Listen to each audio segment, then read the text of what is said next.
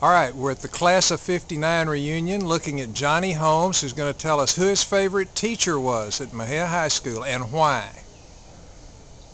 My favorite teacher. He's frozen. That's a hard question. Mrs. Mildred Burleson, I guess. Why? Because she taught us JBT and all of these interesting things like how to balance a checkbook, and that Lone Star Gas did not give us a discount by paying early.